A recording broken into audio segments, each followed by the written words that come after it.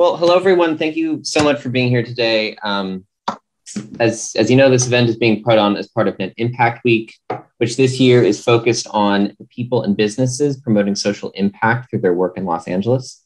If you have any questions about anything that comes up during the panel, please post them in the Q&A and we'll get back to them after the panel is ended. And thank you to all of you who have attended this week's events, and we look forward to seeing you at the other ones throughout the week. I want to also introduce today's moderator. Tim Kawahara is the founding executive director of the UCLA Ziman Center for Real Estate. Tim is deeply involved in LA real estate, serving on numerous boards, leading program initiatives, and speaking frequently at conferences and to the media on real estate topics. He is extremely knowledgeable about affordable housing challenges and opportunities, and has sought over the past few years to incorporate more affordable housing programming into the Ziman Center's work. Thank you again, Tim, for agreeing to moderate this panel, and I'll pass it off to you. Great, thanks, Eli. Yeah, this is a subject that is near and dear to us at UCLA. Fortunately, we've compiled, or at least Eli, you've compiled an awesome panel. Everybody on the panel is so qualified and so interesting and so articulate. So let me just briefly introduce them. We have a pretty deep program, so I want to get through things as quickly as possible. But first, we have Tara Barauskas. She's the executive director of the Community Corporation of Santa Monica, a very well-known nonprofit developer in Santa Monica. And she also serves as a member of the Affordable Housing Advisory Committee at the Ziman Center. Next, we have Greg Comanor, who is I'm a proud alum of Anderson. In fact, he did a BCO here and founded his current business. So he's currently the co-founder of Daylight Community Development. Next, we have Brian DeAndrea, who is also an Anderson alum, currently the Senior VP, Century Housing Corporation, one of the largest in the Western United States, and super knowledgeable, very experienced professional. And then finally, Javier Guzman, who's a VP, Senior Relationship Manager at City National Bank. And he also is a Bruin. So graduated from the Urban Planning Department, I think, with a Master's of Urban Planning. So very UCLA friendly panel today. So yeah, so despite the title Overcoming Barriers to Affordable Housing, we all got together and said, we don't want to be completely Debbie Downers, and we know that's very difficult. So we'll also focus on some of the opportunities. So really a presentation more on sort of challenges and opportunities in the affordable housing space. And we'll try to give you a good overview of both the challenges and the opportunities to achieve affordable housing, and to really focus on kind of the main issues, which are finance, regulation, politics, policy, zoning, entitlements, approvals, and the like. So why don't I just briefly get into a couple of framing points. I mean, a lot of people ask, well, what is affordable housing exactly? And it's actually a very wide spectrum. A lot of us speak in terms of what we call area mean income. So that's the average income for a certain area. And then HUD actually has some guidelines. They say that they categorize extremely low income as folks that are in the 15 to 30% of area mean income, very low income being 30 to 50% of AMI, lower income at 50 to 80, or then moderate income at 80 to 120 AMI. And of course, that is a very, what we call the middle income. That's a very acute problem here in Los Angeles as well. There's housing that's being built that's subsidized, but unfortunately, your middle income sort of firefighter, cops, teachers, nurses make too much money to qualify for subsidized housing, but not nearly enough to compete in the market rate category. So a very acute problem here in Los Angeles and in California. And of course, there are all sorts of subgroups that fall into this too. We're talking everything, as I mentioned, everything from homelessness all the way up to middle income. And then within that, you'll see, seniors and vets and foster children and chronically homeless individuals, the disabled, folks that have experienced sexual abuse, and so many different subcategories within the homeless population.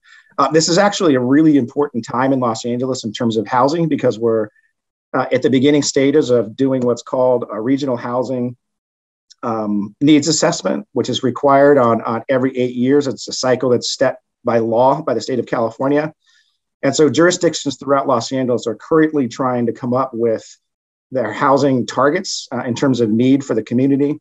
And then I must say that this year, with the exception of, unlike prior years, the state is actually coming down pretty hard with a hammer and really holding jurisdictions to the fire with regard to their needs assessments, goals and objectives, and even to the point where they're requiring siting and even zone changing that might be needed to accommodate the needs. So right in the middle of that process now, a group called SCAG oversees that, Southern California Association of Governments. And so we'll be watching that very carefully to see what the target numbers for each of the various jurisdictions within the SCAG region, Los Angeles being one of those. So on your screen, just a few brief kind of highlights that give you a sense of how acute the problem here is in Los Angeles. I know Eli asked us to be very LA focused, so I looked up some LA focused numbers. Housing, as you might anticipate, is the largest expenditure component for Los Angeles area households. 64% roughly, and you'll see different numbers, but all roughly the same from different organizations. But about 60% of Los Angelenos are renters. 73% of households are rent burdened, which means they spend over 30% of household income on rent, which again is part of a HUD guidelines. 48% are what we call severely burdened, meaning they spend over 50% of household on rent. So you can imagine almost 50% of Los Angelenos are spending 50% of their household income on rent, which then they have to make very difficult decisions about paying healthcare and education, food, and all sorts of other things. So it gets very tight. For example, the income needed for the average rent apartment in LA County is $41.96 an hour. And the current minimum wage is $15 an hour. So you can see that your sort of minimum wage food service workers are having an incredibly difficult time. And Los Angeles renters are the second most rent burden in the nation. Miami is first. I'm not sure what's going on in Miami, but part of the problem with Los Angeles is our wages have not kept up with the price of housing. So unlike places where San Francisco, where the housing is actually more expensive, they also have higher incoming folks, largely driven by tech and the financial sector. In terms of the homeless numbers, I mean, it's just right in front of our face. It's going to be one of the primary topics in the mayoral election coming up. And you've already seen a lot of ads on that and the candidates coming up with plans. But currently we estimate about 66,433 homeless at last count. And of course, we're going through our homeless count right now, and the results that were done, the surveying that was done in February will be released over the summer. So we'll have to take a close look at that. And as you might imagine, typically there's an undercount. And then of course that's mostly renting, right, and homeless housing. But for the fortunate that actually get into a home and experience home ownership, the average home price in LA County is now $709,000. And, that's an extraordinary number for the average person to be able to reach. And frankly, there aren't very many homes that are $709,000. That just happens to be the average. Some of you may have seen Steve Smith's column in the LA Times this weekend, but there was a 3-bedroom, 1-bathroom house in South Pasadena that listed for $1.2 million, and it ended up selling for $2.5 million. So how the average person in LA, including many of you that are students when you first graduate, and you're going to be making nice salaries, but still will be sort of priced out of the home ownership market. So very tough situation in terms of housing in LA. And of course, what many of us believe we need to do is just create more housing supply across all the different income spectrums to ultimately drive down costs. So with that said, as a framing, why don't we just go straight into the Q&A with the panel? And so I'm going to direct the first question to Brian. But Brian, do the high land costs and other factors, due to the high land costs and other factors, development affordable housing in Los Angeles typically requires some sort of public financing or subsidy. So what funding tools are currently available, and how does it allow you to make your pencils project in Los Angeles? Thanks, Tim, and good to be with you all. Proud Anderson alum, and I was actually also a Net Impact member back in the day, 2003, 2005. So it's great to be back with you all. But I think in the affordable housing world, we use a pretty standard set of tools. The tax credit and bond program are kind of the basic DNA of many types of affordable housing developments, and on top of those credits and bonds, we're layering. There's kind of an alphabet soup of sources, whether they be local, county, or state. Locally, it's very common to start an affordable housing project with a commitment from your local city, likely the county as well, and then leveraging those sources into other HCD or state of California funding programs like MHP or the ASIC program or IIG. There's a whole litany of an alphabet soup, literally, of state funding programs. So those are all very traditional sources. I think presently we're in an environment where the state's volume cap for tax-exempt bonds has become competitive. It historically has not been competitive. And so we're grappling with kind of a new normal and trying to figure out other ways to finance affordable housing. And so, one tool that we've begun to explore and we've actually successfully utilized late last year was using 501c3 bonds. So that's a resource and a tool that we as a nonprofit organization at an organization like Century Housing can access. And we went to the public capital markets and did several issuances of bonds to take down and preserve a senior housing asset in the city of Long Beach. It was actually our largest acquisition in Century history. And that's a tax-exempt tool that is not subject to the volume cap. It doesn't come with the 4% credits, which traditionally the tax-exempt bonds come with. But it was a very effective tool for taking down that asset. So I think as the competitiveness for these state resources, some of which are federal that flow through the state and the state allocates, become more competitive, I think we in the industry are looking for other types of resources and tools. Thank you. I forgot a step, which is to let you guys all go through a short presentation on your properties, but why don't we finish out this topic first and then I'll allow you guys to do that. So any other panelists want to comment on that? Nope. Okay. The alphabet soup it is. Yeah, constantly searching for sources of funding. But why don't we back up just briefly? And Tara, I know you have a couple slides to share with respect to the work that you do at Santa Monica Community Corp. Sure. Yeah. Hi, everyone. Community Corp is a nonprofit that's been around for 40 years. So I just wanted to share a couple of photos of our affordable housing buildings in case some of you have not actually seen what affordable housing looks like.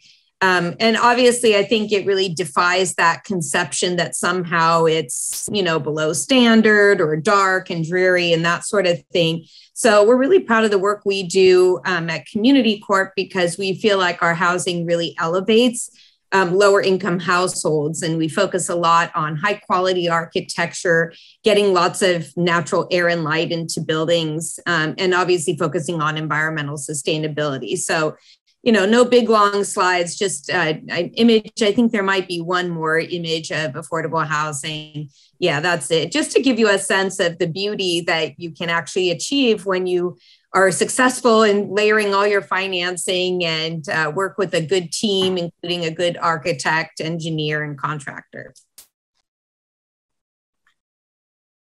There's another. Oh, yes, I forgot I included this one too, just to show that, affordable housing usually is a lot more than just four walls and a roof. There's also a variety of service programs, and that can look different depending on the organization. But we focus, mostly on community building, but also on well-being. So things like fitness classes, arts, culture, and community, and after-school programs for academic enrichment. I think people have a certain notion of what affordable housing is or looks like, but I tell people if you drove by, you would never know an affordable project versus a market rate project. And in fact, I would argue that some of the affordable projects are more aesthetically pleasing and better constructed and built than market rate. So absolutely, that definitely should not be a barrier in terms of objections for sure. They're beautiful projects physically.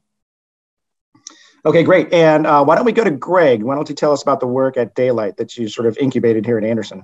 Sure. And you're right, guys. This is not your mother and father's affordable housing, right? This is public-private partnership, privately owned, publicly financed. And I think sometimes we sort of conflate the historical public housing projects of the 1970s and 1980s, sort of did away with public ownership of housing and now more of a private model.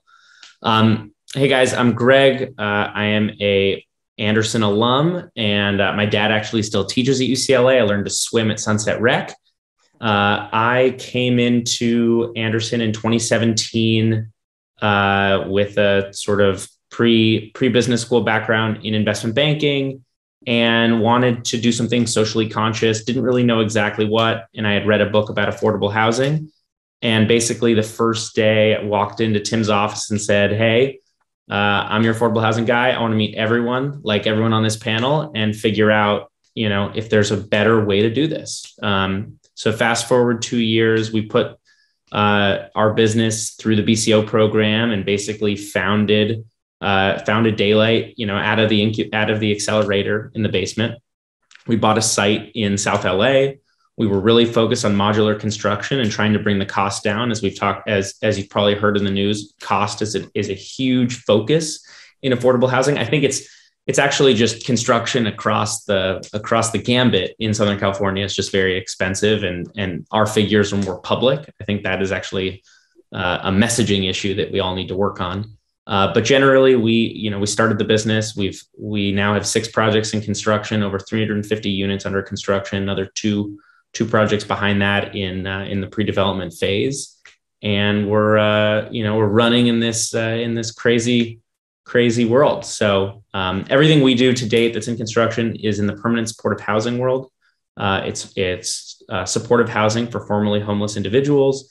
With on-site supportive services. We have some really great partners that operate the properties with case managers and social workers.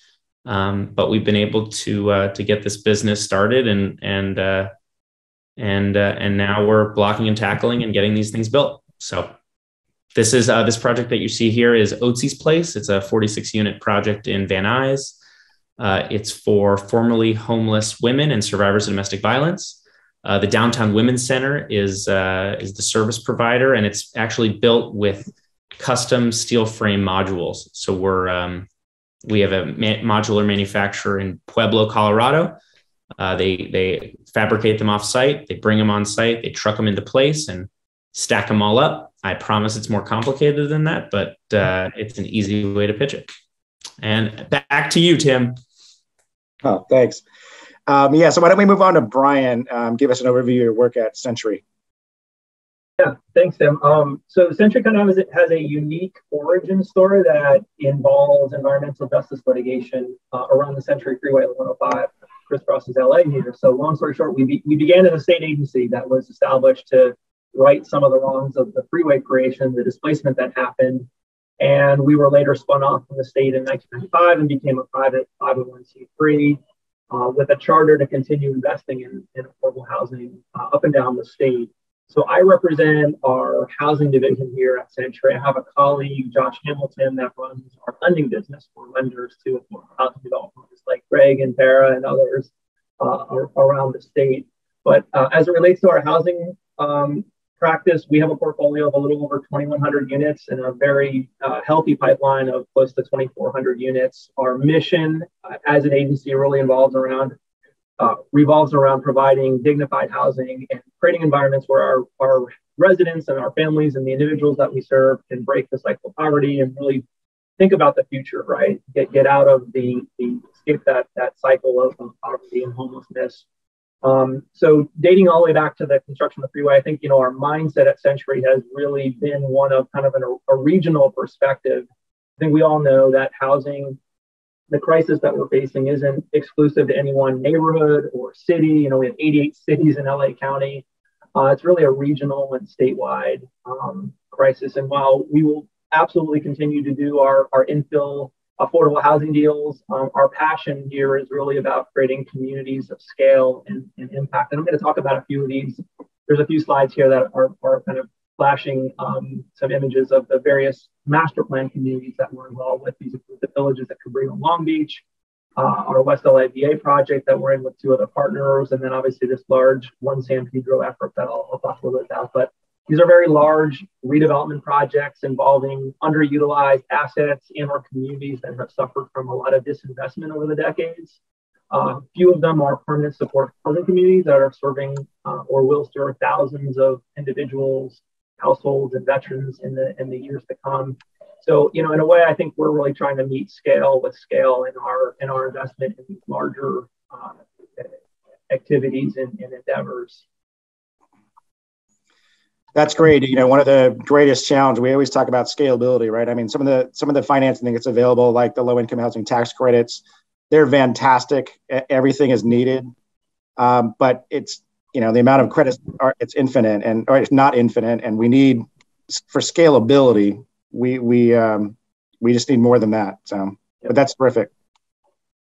Thanks. Let's move on to our banker, Javier, and you have a slide, I think, to share with us about some of the financing of these deals. So, Javier.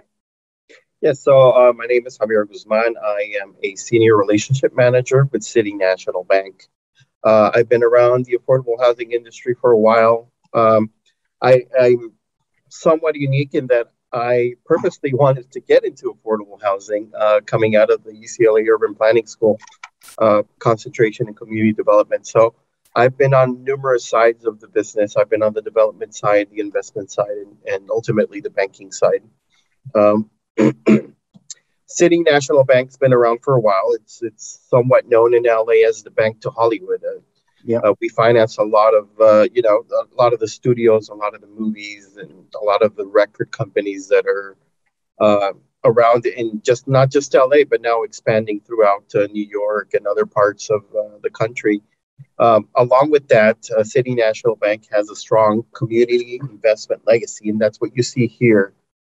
We've invested quite a bit in many different ways, including community development loans, which seem to be our big thing, along with small business loans. We do issue quite a good number of grants to a lot of nonprofits, including nonprofits that work in affordable housing. And we also sponsor a lot of AHP, which is a specific lending source, or really more of a funding source for affordable housing here in California through the Federal Home Loan Bank of San Francisco. We're actually one of the largest AHP sponsors in California.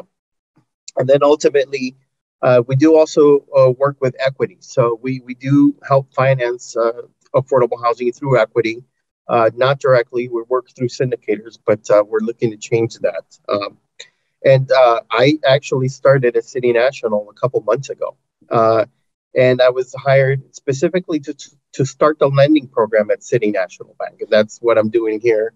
I have a pretty extensive background. I've worked at Union Bank before, and I worked at Chase doing affordable housing finance. So I'm looking forward to sharing what I know, and I'm looking forward to hopefully expanding a little bit more of the minds of affordable housing, especially in students at UCLA.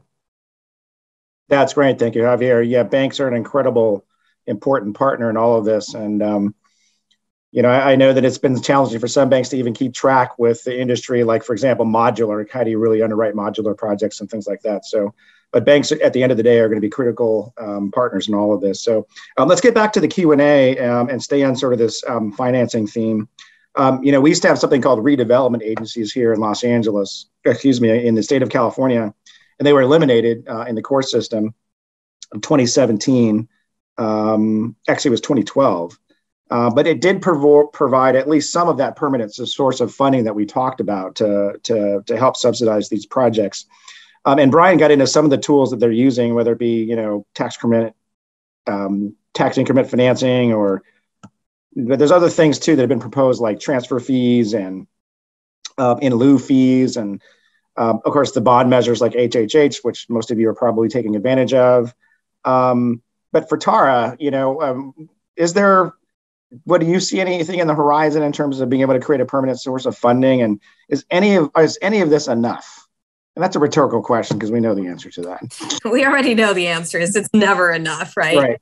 The sad reality is there's enough of us developers who are doing this work that if we could get the funding for all our projects, we could probably solve homelessness and the affordability crisis. So it really is a constraint. The funding is a constraint, absolutely. Yeah. Some of the things that I'm encouraged about, though, is in terms of permanent sources, there are some already at the state level and the local levels. Of course, they're just not enough at all, but there are a lot of citizen-led ballot initiatives that are coming up. I know of two, one in the city of LA and one in Santa Monica, another one percolating in Culver City, that would be transfer fees that would raise significant funding for affordable housing. So it's great to see citizens taking action, people focused on social justice and who want to make big impacts. Some of these bills could be game changers. Seeing things like HHH come to fruition and get executed and utilized have been wonderful too. So hopefully there will be more opportunities like that. We've also, over the last few years, seen the California budget surplus be a great vehicle to allocate funding to affordable housing and get more projects to the finish line. So I would love to see more permanent funding coming from the budget surplus, assuming there will continue to be one. But I think we need any and all of these ideas. We need more ballot initiatives. Cities need to take charge and create affordable housing trust funds, issue more bonds. It's an all hands on deck situation from my perspective. Yeah, the government has been sort of handing out lots of cash and candy these days, right? So I guess the challenge is whether or not the state will be able to keep that going. And I think a lot of the surplus was maybe created by COVID. So we'll see. It's very cyclical, the state budget, and sometimes we're up and sometimes we're down. But having a tremendous surplus is obviously a good place to be. Anybody else have anything else to add to that at all? Greg? Sure. Yeah. I mean, I think it's interesting and important to focus locally on these issues, right? These are local problems. HHH was a City of LA measure to try and solve homelessness in Los Angeles, but big problems require big solutions, and that is where the federal government needs to come into play. There was talk during Build Back Better to alleviate this competitive bond volume cap that Brian spoke about. It's wonky, but changing the 50% test to 25%, basically doubling the amount of 4% tax credits in the market. Right now, bonds are competitive, tax credits are competitive, and we can double the output with that legislation. It's still possible, and it's bipartisan, but somehow it can't get done.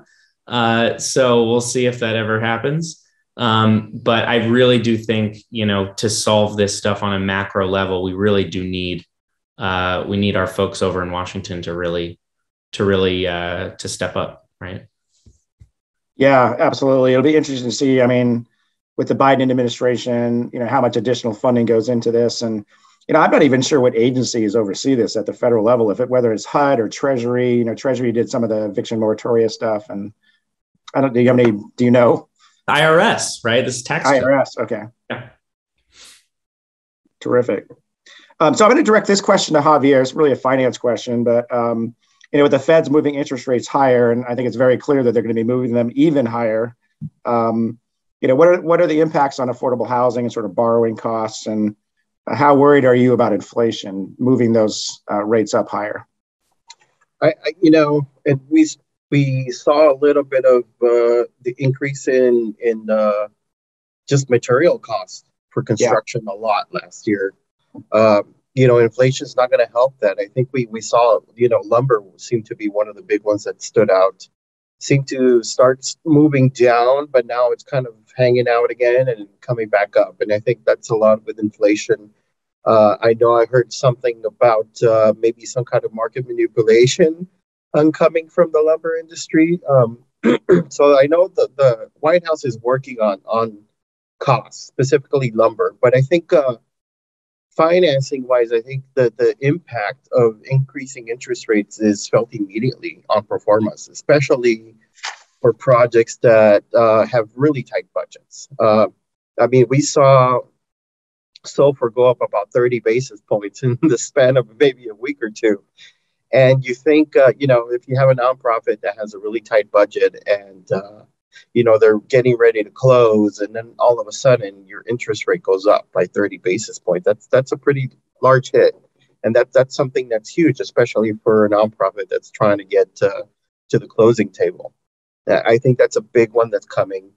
I think a lot of the banks are already starting to, see some projects that are balanced become unbalanced in a matter of weeks because of that. And now you have some kind of funding hole, or as is the usual practice, you take that from your developer fee and you have to defer it. And I think that's going to be a problem. Underwriting wise for banks, I'm hearing a lot about, expecting larger underwriting cushions, and that also affects the budget. We used to look at rates and underwrite to maybe a 15, 25 point basis cushion, and now we're looking at maybe 50. Some banks are talking about higher than 50 as long as you're closing within 90 days and maybe even 100 basis points if you're looking at a longer period of time. So I do think there's going to have to be some cushion built in if you're a developer, and to try to prepare for some of these increases and their effects on the performance. Yeah, we all of my developer friends, both market rate and affordable, are all lamenting the cost of lumber. It's way up right now, and we're trying to figure out how much of that is supply chain and how much of that is maybe more permanent on a short-term basis too. But a related issue is the cost of labor, which is incredibly high right now too. And I might direct this question to Tara. When you use public dollars or subsidies for a lot of these projects, typically requires, or almost always requires, prevailing wage, so union wage. And there's always sometimes this friction between the trades and labor and developers. I mean, I've heard that there's been some conversation about them trying to work together on, what is a fair wage and that kind of thing. I mean, any promise in that area at all? I think there's been some headway made in this regard. Mm-hmm. It has been a source of tension for many years. We're always balancing trying to reduce our costs. And so, anytime there's, the threat of something that could bring the costs up, it's a difficult one for us. But I will say there are some new ballot initiatives and bills being proposed that try to bridge the divide and bring the groups together. The United to House LA measure, which is this citizen-led initiative, we came to a compromise, and by we, I say the coalition of people who are working on this measure, including SCAMP, of which I'm on their board, to agree to a project labor agreement, which would not increase the costs as much as the skilled and trained workforce classification, which is what the labor trades are asking for now, which is a classification that would add costs that exceed prevailing wage. So, at this point, we're all paying prevailing wage, and look, we understand that it's a good thing. We want to pay people a living wage so they can afford those astronomical rents that you shared with us earlier. There has to be a point where we also can make sure our projects are cost reasonable. So that has been progress. There's also a brand new bill that Assemblymember Buffy Wicks just announced today or yesterday, AB 2011, that actually she was able to reach an agreement with the Carpenters Union to charge prevailing wage, but also add apprenticeship and healthcare requirements. And in lieu of that, was able to avoid skilled and trained and project labor agreements, and has gotten the support of labor trade. So I do see a lot of progress in this regard. That's great. And was there a shortage of labor right now, or? Well, I feel like there is, at least in Southern California. Here, yeah. We're going gangbusters, trying to build all this affordable housing. I don't know about you, Greg or Brian, but, certainly we've got contractors not even willing to bid because they're too busy and they're more selective. And affordable housing is more of a pain in terms of the types of projects they choose to work on. So it's a struggle for sure. Yeah, great. So I'm going to direct the next question to you, Greg. One of the differences between, say, a market rate project and affordable is really the complexity of the capital stack. Sometimes you'll have as many as 10 sources in there. And, many people in our business will equate it to building lasagna, just sort of layer by layer by layer. But, what are the challenges that you confront by having to piece together so many sources of capital to make a deal work? Sure. And Brian named the acronyms that we won't go into, but there are many of them at the city, state, and local level. At the end of the day, to distill it down, affordable housing is solving a market failure, right? You don't have a high enough rent to cover the cost of construction, and there's only so much you can charge. So how do you make up that gap financing? That gap financing is through these loan programs, through the city and the county, tax credits, basically whatever you can muster together in order to get the project done. For homeless projects, add on project-based vouchers and supportive services funding, and you get even more complicated. But at the end of the day, a lot of our projects will have multiple levels of these gap loan programs from the city and the state level, couple that with tax credits, as well as, maybe a couple other programs, gluing it all together. And what's challenging about it is what we're all saying is that it's hyper competitive, right? So if your project costs $500,000 a door, you're going to have to go get in line for 2 or 3 of these programs. if your project costs a little bit less, and that's why, Tara's talking about, trying to avoid project labor agreements, maybe you omit one of those sources, and maybe you skip a year of pre-development, and you're able to sort of shave down that time to assemble the soup of financing. Other than sort of the time and competitive associated with these programs, they all come with different strings, right? Different overlays, different population targets, and it can get complicated, right? You can have one unit that has a specific income requirement, two different population targets, and all of a sudden, that's actually a difficult unit to lease up in what is supposed to be a very, a high demand environment. So, it's complicated. I think one could argue we have too many underfunded programs instead of fewer, better capitalized programs, but the state's moving in that direction to combine and try and simplify. So it's complicated. It's complicated. It's complicated. I'm going to combine our next couple of questions, just the name of time, and they're very related. But we certainly currently have kind of an exclusionary zoning system in LA, where, and I can tell you a lot of the single family residences are obviously not. This is kind of a NIMBY question too, and I almost put it as like this sort of progressives paradox. We have a fairly progressive city, even in some of our more affluent neighborhoods. But when you talk about upzoning their neighborhoods and having maybe more middle or income people live there, and maybe these people are going to their schools and going to their grocery stores, maybe not so progressive anymore.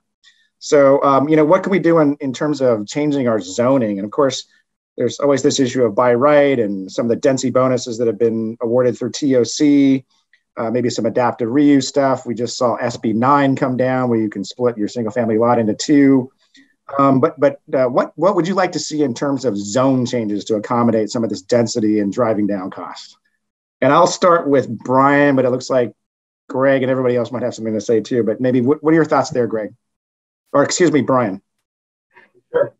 So, there's been a spate of housing legislation flowing out of Sacramento over the past, I'd say, 3 to 4 years.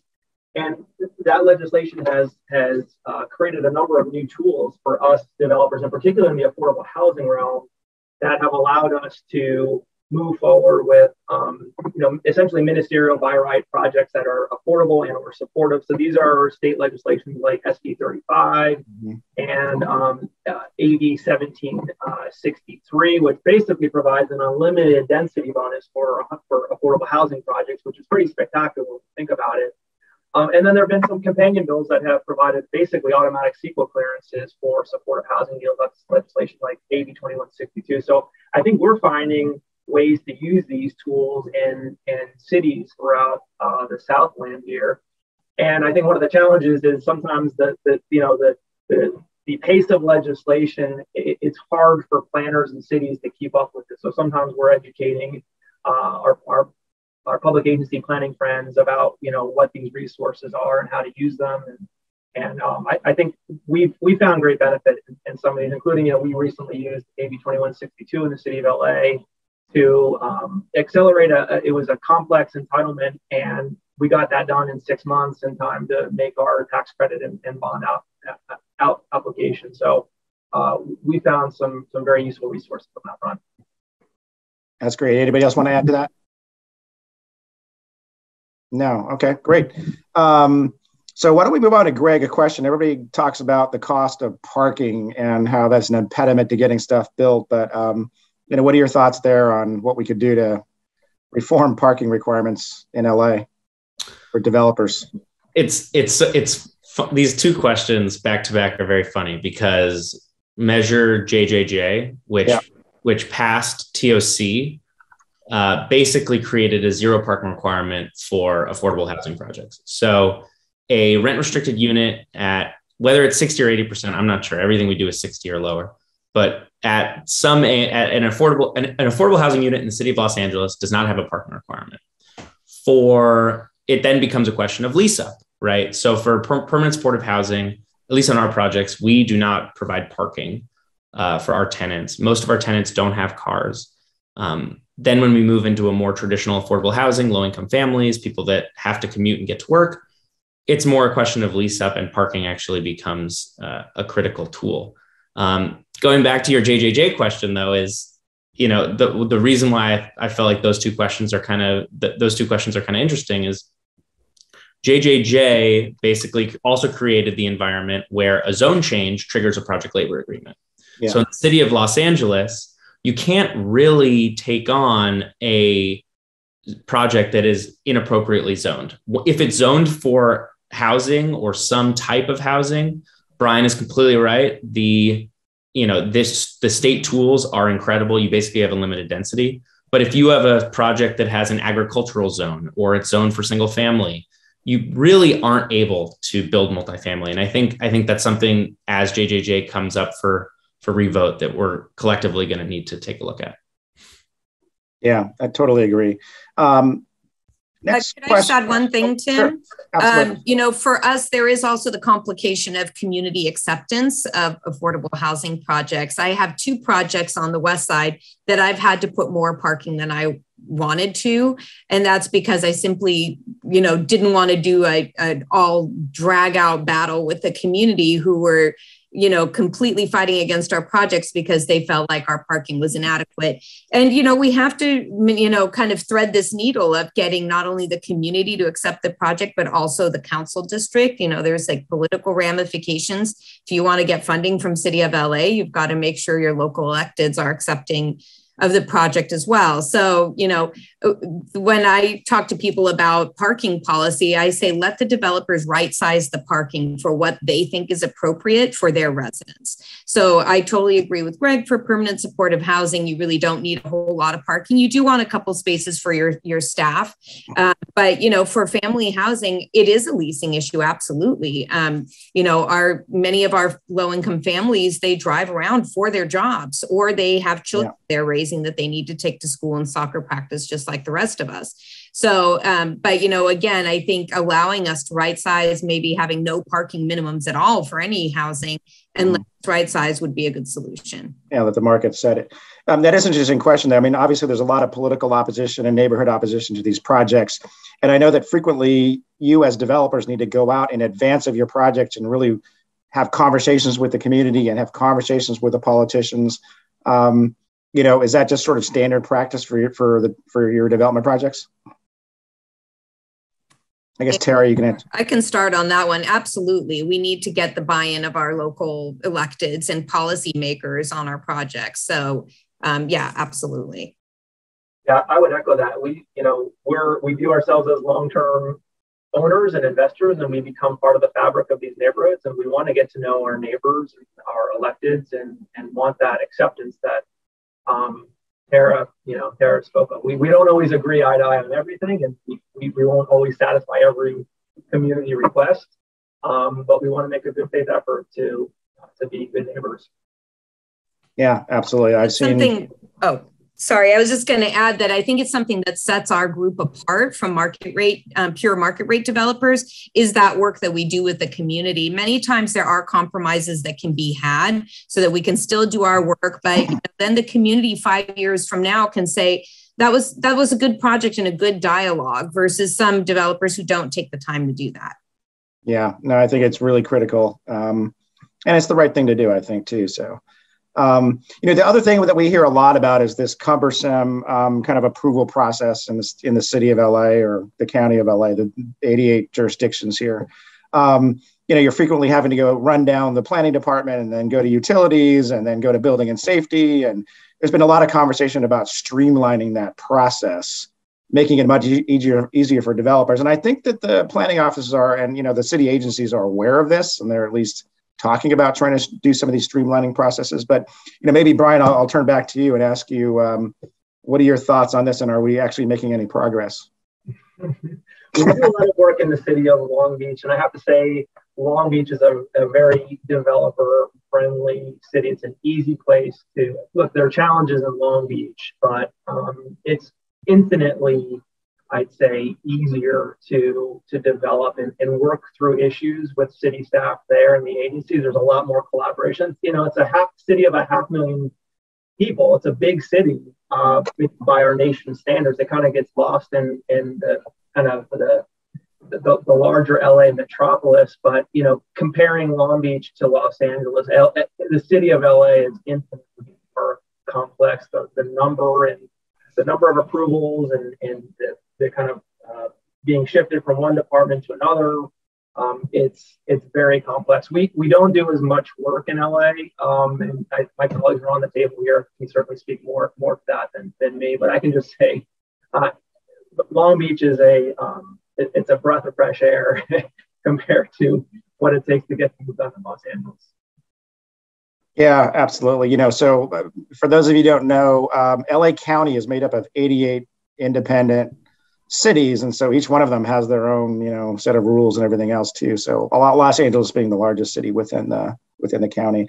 I could probably just have time for a couple quick rapid fire questions. One thing we've been talking a lot about new construction and new development, and I think a part of the strategy that we need to employ too is the preservation of existing affordable housing. And so maybe I'll turn to you, Tara. What sort of efforts do we need to actually ensure that current real estate and housing units that are affordable remain so? Yes, we're working on that strategy as well from an anti-displacement strategy. It's obviously really important. I would say what we need is more flexible funding. Right now the funding is just sort of, within certain constraints and boxes that don't work very well for acquisition, rehab, and keeping residents in place. So that would be my number one request. Also, it is, we're still trying to figure out ways that nonprofits can get an incentive for, being the, purchasers of these buildings. So there's been some legislation and ideas tossed around. Hopefully that'll help. Yeah, this is also true with the missing middle. And I've heard some interesting strategies that you guys have probably all heard too, but maybe a city agency goes in and buys an apartment building and does the sort of typical value add play on multifamily, but rather than increase the rents, they actually reduce the rents. And in return, they get some tax credit abatement and some covenants that would need to stay with that building as well. So we'll see how that develops over time as well. Last question before we wrap it up, because we do want to have time for a couple questions. We know that housing is really a social determinant of a lot of things, including health and well-being and education and public safety. But we also know that a lot of lower income neighborhoods and neighborhoods with people of color are disproportionately impacted by some of these things. I'll turn to Javier as the banker. I know bankers are very concerned about equity and social equity and those kinds of things. But what are your thoughts on how do we create a more equitable Los Angeles in terms of housing? I think, for me, coming from a planning background from UCLA, I think, it's definitely a big picture. I think, big picture things like zoning, being able to increase density are really important. The city already does things like build transit-oriented development. That always helps. But to me, the big one is just continuing to develop and support affordable housing in all areas, whether they be affluent or non-affluent. And that's just more of an equitable, everybody should have an opportunity to live, in a nice neighborhood with nice parks and good schools. I think, a lot of nonprofits, try to do the best that they can. It all depends on, land costs, for instance. I know, for instance, Tara builds in Santa Monica, and that's obviously something that's a big concern. But one of the big opportunities that I think we're going to see a lot of is workforce housing. Somebody mentioned, the missing middle. And I think that that's going to be an opportunity, not just for nonprofits, but developers in general, on how to increase affordable housing, not just, for the extremes of low-income workers in LA, but I think, the teachers, the firemen, and some of the people that work in our communities. And I hope that one of the big things that I want to do here at City National is be able to lend for projects that are not specifically tax credit projects, a little bit more creative, and a little bit more of an opportunity to build for different populations. Yeah, there's lots of concerns about sort of displacement as a result of investment in gentrification along transit and all the other things too. But we need to ensure that the people that live in these communities with reasonable housing are able to stay even after these communities begin to develop and see some investment and some improvement. So listen, I didn't get a chance to get to nearly all of the questions we had, which I sort of suspect would be the case. Hopefully we gave you just a sort of brief overview of some of the issues that developers face with respect to this issue. You can follow the Ziman Center, or you go to our website. We do a ton of work on this area, papers, seminars, future stuff that you can do. So stay in touch with us and look out for future programs. And with that, let me turn it over back to Eli to maybe answer a couple of audience questions to the panel. Eli. All right, everyone. Well, thank you guys so much. Thank you guys so much for that panel. We had some great questions in the chat or in the Q&A. I'm going to go over a couple of them in the interest of time, and maybe we can get to a few more if you want to stay on. But the first is in regards to, there were a couple of questions that came up around public funding and the use of 100%, I'm sorry, not public funding, private funding, and the use of 100% private funds to fund some of these projects. So Greg, this one's directly addressed to you. Do you think modular construction will be at a sufficient scale one day to bring down costs and deliver a high enough IRR using 100% private capital, avoiding the time-consuming application / approval process of government funding? Modular is a great tool in the toolbox, right? It's not for every project, and a project needs to be designed very specific for modular. I think we need to get to a place where a factory or a set of factories have, 5 or 6 different options, and then you plug those into your plans. Right now, everything is custom and it's less efficient than it should be. We're saving money because we're in a prevailing wage environment. We're able to save costs, but not without a lot of gray hair. So we're moving in that direction, but we are not there yet. Trying to save time with these questions.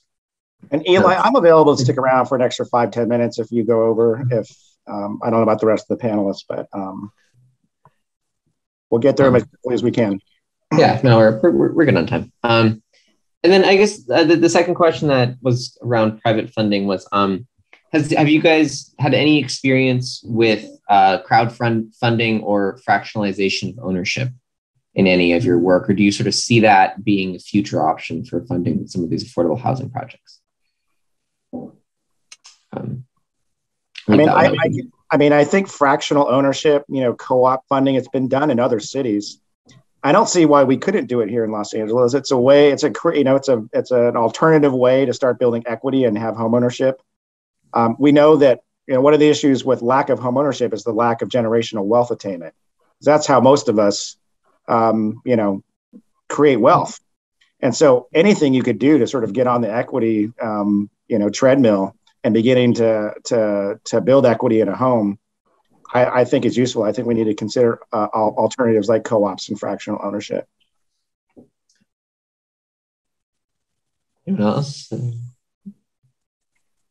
right, and then just another question around home ownership. Do you see a model in which there is sort of an affordable, affordable purchasing of homes that is, significantly discounted from the prices that we're seeing in LA? Like, for example, do you see a world in which you could say build a unit for the current cost, but then also only sell it for close to, say, like a little bit above the cost of construction in order to provide new entrants for homeowners at or slightly above the same price?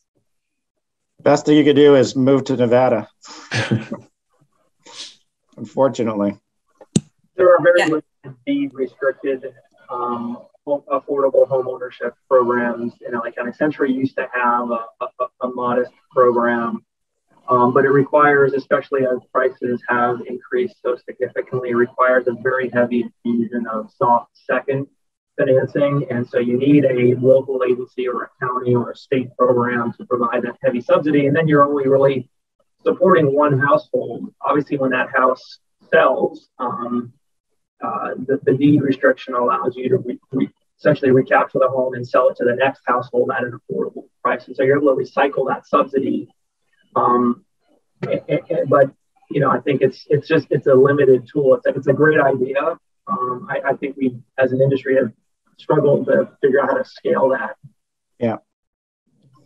There's also inclusionary housing, which we don't have a ton of in LA, but they've done more of this, I think, in San Francisco, where you can get some density bonuses, and a certain amount of for sale product needs to be set aside for lower income individuals. Have you done any of that, Brian, at all? Or no, we've not. It's mostly like the Relateds and the Forest Cities and some of those larger groups that do that. Yeah. But again, not super scalable. Tim, correct me if I'm wrong. I mean, inclusionary zoning in the city of LA, every new large scale development is going to have certain numbers of low income units within them, right? Yeah, I think we were talking about for sale, and there was a lawsuit in San Jose a number of years ago where they actually, for the first time, included inclusionary on for sale product. Interesting. Yeah. Yeah, Santa Monica has a great inclusionary housing program, and it's working quite well. We actually do some of those partnerships with market rate developers. So I'm hoping that other cities will adopt policies like that in the future. Yep. Can I ask a question? Yes. For our nonprofit developers at the table, have you guys ever thought about the idea of year 15 condoize? Right? So you take a year 15 product and then you condoize it and you sell it to the family that lives there? I think you should do that. I haven't thought about that. No, we haven't either. But well, it's allowable under the statute. I've read about it, but I've never seen it. Because you have a 55-year affordability covenant, right?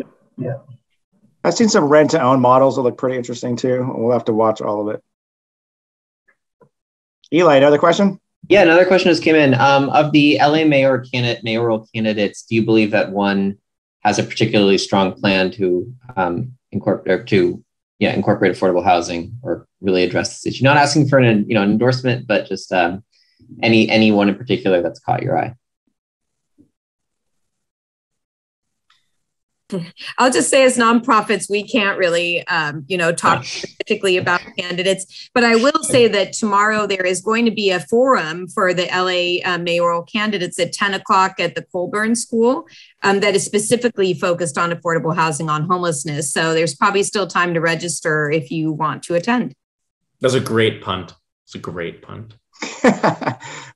She's a good politician. I know that they're, listen, the mayoral race is it's already starting to boil down to the key topics are homelessness and crime. So I'm not sure about general affordable housing or maybe low income housing, but certainly, but homelessness housing is going to be a big issue. And I understand Caruso already has a plan out. I haven't seen it. And I know that Karen's either working on it or going to release something soon as well. So Bass, so we'll see. Yeah, no, excited to see what comes out. I'll just end by asking, as students and both undergrad and graduate students interested in housing and issues of real estate, what are some ways that we can get involved in improving affordable housing in California and making it more accessible to all? I'd say, there's opportunities with AMR projects to work for an affordable housing developer, whether it's a for-profit or a nonprofit. We have a lot of needs. We have challenges with respect to staffing right now ourselves. But also there are internship opportunities. I know we've got a lot of internship posting right now with Little Plug for Century. But we're all looking for good, dedicated people. Yeah, I would add, consider doing this as a career. I think that you'll be obviously addressing a social need. You can make a pretty fine living at it. I think that, where real estate's very cyclical, and I think there's going to be funding available for this because it sort of has nonpartisan support.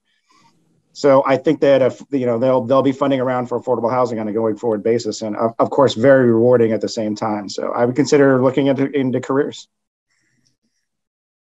I would say that. And I would also say you can also get involved with a lot of these social justice groups like LA Forward, who have housing advocacy groups that basically send people to community meetings to speak in support of affordable housing. We always need help in that regard. All righty. Well, guys, thank you all so much. Just want to quickly end with just talk a little bit about, I'm just going to somewhat shamelessly plug the rest of this week here. we have more events. We have 3 more events tomorrow. The faculty lecture is virtual for those who are located somewhere far away or do not want to come to campus. Our Thursday schedule is very much about the future of